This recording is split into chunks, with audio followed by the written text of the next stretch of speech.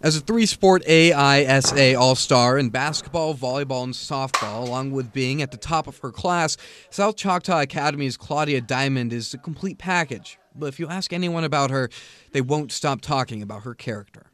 Her integrity. She is just head and shoulders above a lot of kids. You don't have to worry with Claudia. You tell her to do something, it's taken care of. You don't have to check behind it at all. She's both ultra competitive, but she's also selfless. You don't usually find that combination in a person, but she is. She don't care who gets the credit. She goes to work every day. She's just, you couldn't ask for a better leader or player on your basketball team. Traits like these are what make an all-Scholastic sports team member, intangibles that cannot be coached. I always want to lead others by example, so I always try to remember that other people are watching me on the court, in the classroom, so I just strive to do my best and work as hard as I can wherever I go.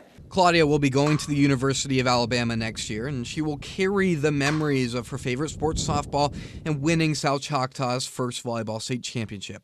All of that with lessons for her next step. I've learned to stay grounded in my faith and who I am. My teachers have had such a great impact on that.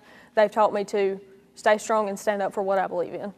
The saying goes, you don't have to worry about Claudia, but there are always words as she continues her journey. I know you're going to continue on what you have started here in high school, and I think you will make a great Bama student. And roll tide, Claudia. She's going to be successful in everything she is in life. From what everybody's going to say the same thing about her.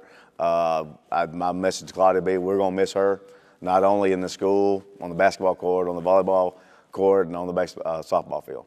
For the All-Scholastic Sports Team, I'm Ethan Bird, WTOK News 11 Sports.